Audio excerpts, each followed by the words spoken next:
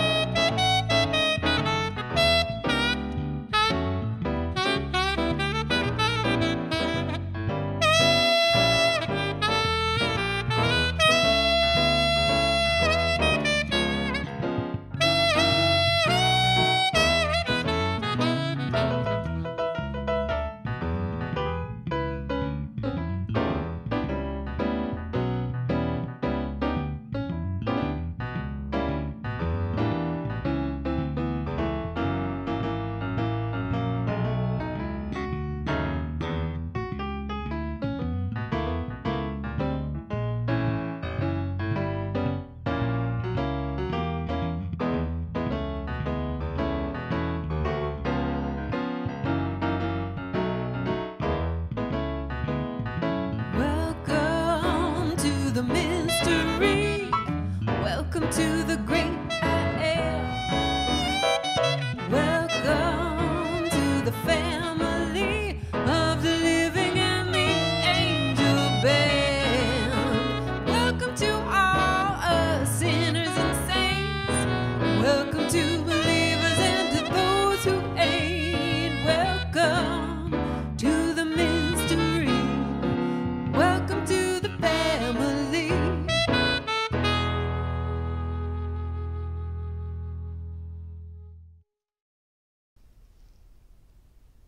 Welcome. Welcome to you familiar faces and you who just stumbled in. Welcome to you who are lovers of music, poetry, and God, and to you who have never quite seen those three things together. Welcome to the queer and the straight, the young and the old, and the shy and the bold. Welcome to believers, questioning believers, and outright disbelievers. Welcome to you seeking meaning, connection, or retreat. Welcome to Old South Church in Boston and this virtual jazz coffee house featuring the Willie Sordillo Ensemble. We're glad you tuned in tonight. Let us know who is here by filling out our virtual friendship pad, a link to which is posted in the chat. There are many ways to get involved in the life of our church community. I invite you to visit oldsouth.org for the latest updates on all of our weekly happenings. One way to jump in right now to our life together is to support these virtual ministries of beauty, justice, and mercy. You can do so by hovering your cursor over the video and clicking the donate button, or by going to oldsouth.org/donate. Welcome. Today's word is sacrifice. Sacrifice, meaning to suffer loss of, give up, renounce, injure, or destroy, especially for an ideal, belief, or end. The Latin term sacrificium, a sacrifice, derived from Latin sacrificius, meaning performing priestly functions, which combined with the concepts sacra, sacred things, or facere, to do or perform. The term usually implies doing without something, or giving something up. But the word sacrifice also occurs in metaphorical use to describe doing good for others, or taking a short-term loss in return for a greater power gain. When I think of sacrifice, I think of my grandparents' generation, who during World War II rationed, lost, and gave up, all to aid the fight against evil. I think about those black and brown persons from the time of slavery to civil rights in 1960s to those on the front lines of the Black Lives Matter movement now who are risking, demanding, pushing for freedom for all. And I think about the binding of Isaac, the turtle doves Mary and Joseph brought to the temple, the suffering and death of Jesus. But right now, the first thing I think about is the sacrifices we have all made in this time of pandemic. Some voluntary and quite simple in the grand scheme of things, like giving up vacations, wearing masks, staying home. And others not so voluntary and deeply painful, like losing jobs, canceling weddings, not visiting, not hugging our loved ones. Sacrifice is difficult and painful regardless of its end. We are all sacrificing a lot right now, and some more than others. So let us use this time of music and reflection to hold before God and one another that which we have all greatly sacrificed, and know that we do not make this sacrifice alone.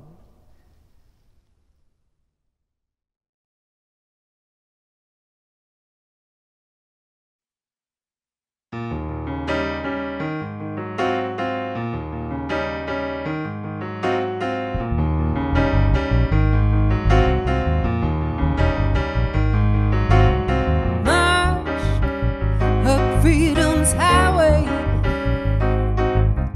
march each and every day, march up freedom's highway, march each and every day. Made up my mind and I won't turn around. Made up my mind and I won't turn around. There is just one thing I can't understand, my friend. Why some folks think freedom was not designed for all women or men. There are so many people living their life perplexed, wondering in their mind what's gonna happen next. That's why we're gonna march up freedom's highway, march each and every day, march up freedom's highway, march each and every day. Made up my mind and I won't turn around. Made up my mind and I won't turn around.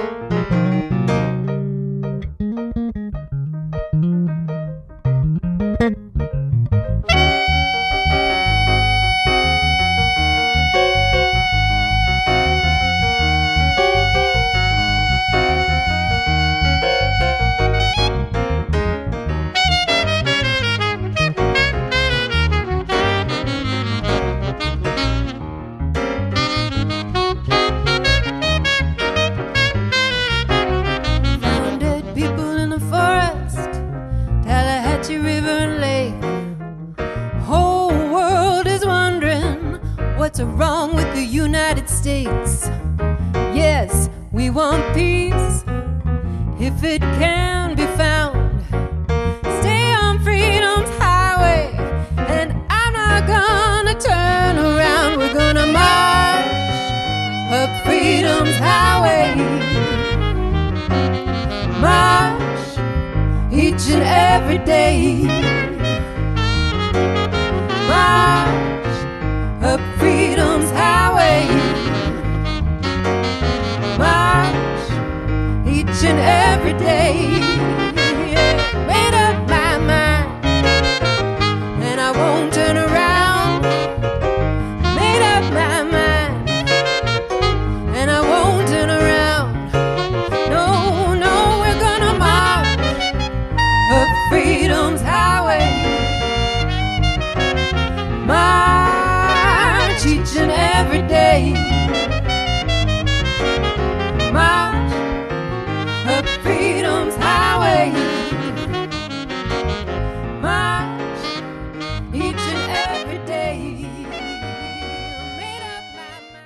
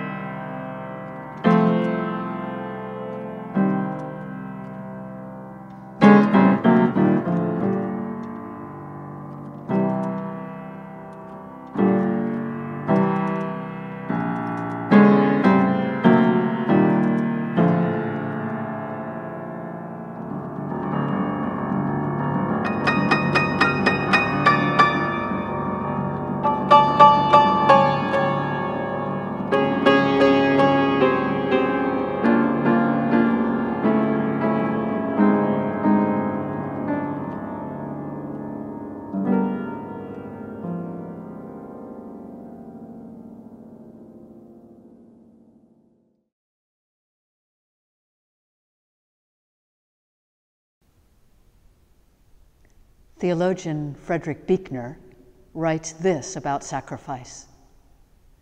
To sacrifice something is to make it holy by giving it away for love. That, in fact, is what the ancient Israelites intended by sacrificing animals to God. For the ancient Israelites, as for other nomadic and agrarian peoples, animals were everything: food and wealth and security. Thus, to sacrifice something so precious as an animal, to sacrifice such to God, was to make it holy by giving it away for love. Even so, our Bible is ambivalent about animal sacrifice. In some places, it is solemnly enjoined as a positive divine requirement. In other passages, however, God rejects animal sacrifice, aching for the sacrifice not of animals, but of our hearts.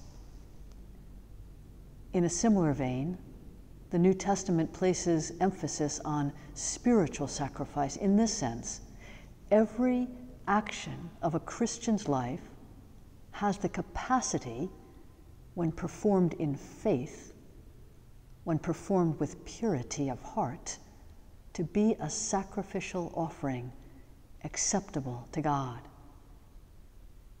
To sacrifice something is to make it holy by giving it away for love.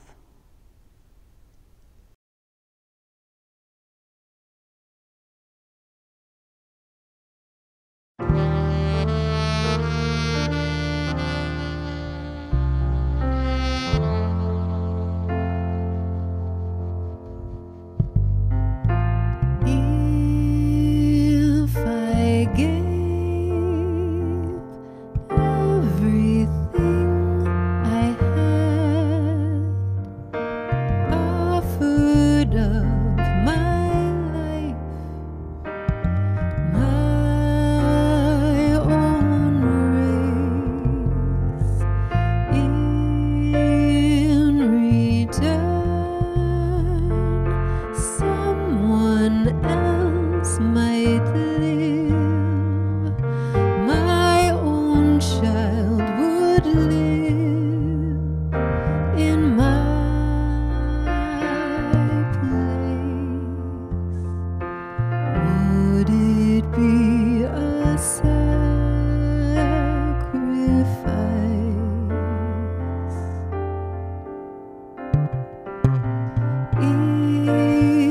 if I gave everything I had, everything I earned, all I owned, and I gained everlasting love, even as I am scarred?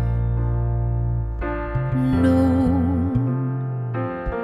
Would it be a sacrifice?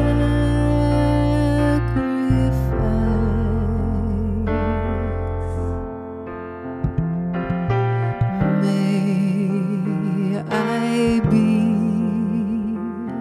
a drop of water.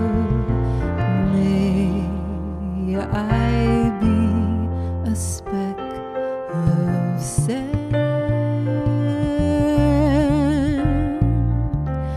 May I feel the wind pass through me. May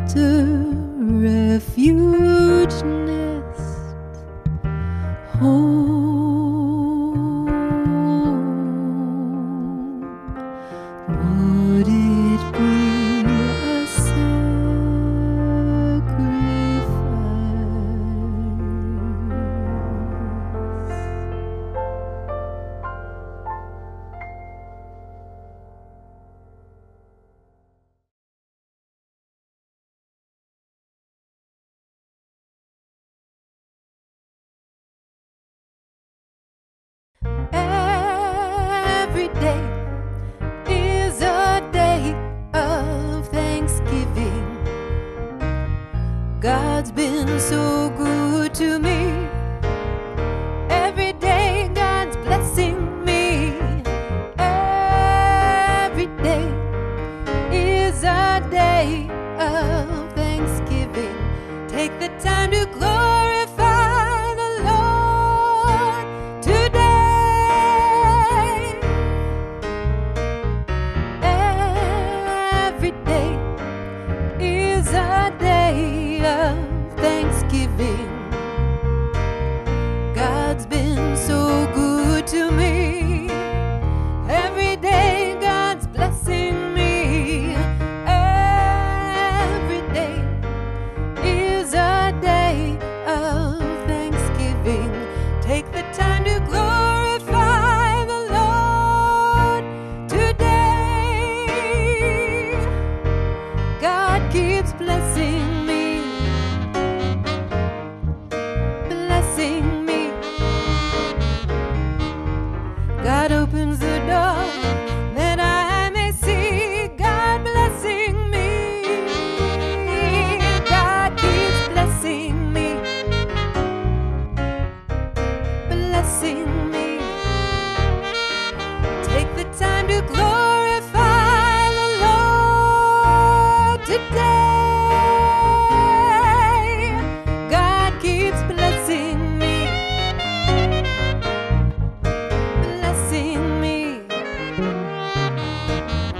God opens the door that I may see. God blessing me. God keeps blessing me, blessing me. Take the time to glorify the Lord today. Every day is a day of Thanksgiving. God's been so good to me. Every day God's blessing me. Every day is a day of Thanksgiving. Take the time to glorify the Lord today.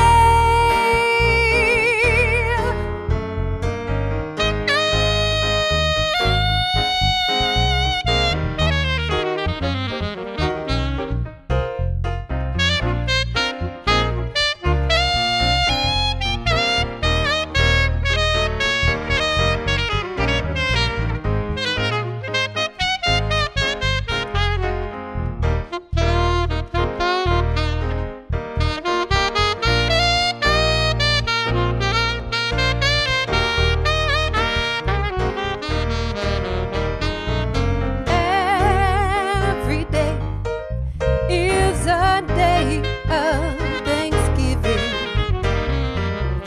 God's been so good to me. Every day God's blessing me. Every day is a day of Thanksgiving. Take some time to glorify the Lord today. God keeps blessing me, blessing me. Open the door that I may see. God blessing me. God keeps blessing me, blessing me. Take the time to glorify the Lord. Take the time to glorify the Lord. Take the time to glorify the Lord today.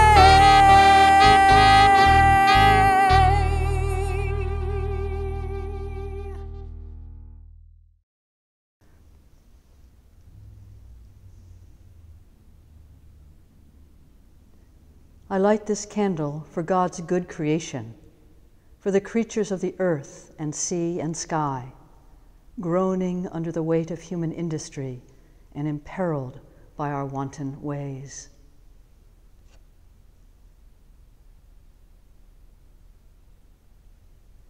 I light this candle for God's whole world, that those who bear responsibility for its future, in politics, in industry, in commerce, in education and communication, may be inspired to work together for the establishment of justice, freedom, and peace everywhere.